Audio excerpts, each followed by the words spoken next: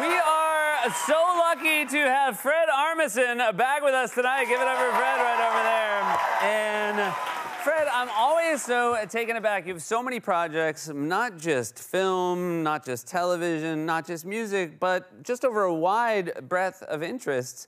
And I was just reading in the trades, as you like to call it, that you're launching your first celebrity fragrance.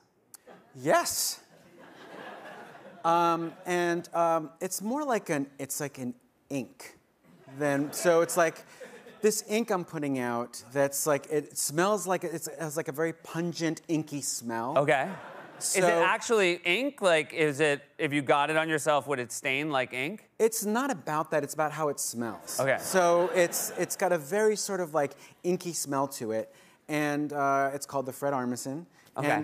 And so you just... It's called the Fred Armisen? Yeah, okay. as one word. Okay. Why did you choose to make it one word? It was my organization. They choose it for me, so I have like a whole crew of people, and they come up with all this stuff. And so they don't even go to you for approvals? No, they're so talented and they're so smart. And okay.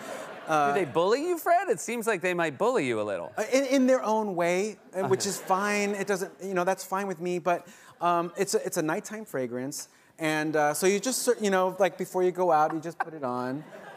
But it doesn't stain like ink. I want to make it sure, because you're doing this, and I feel like if it stains like ink, I don't want to put it on. It stains like ink, but it doesn't matter. It's just, it's the smell. It's really exciting. Give it up for Fred Armisen, everybody.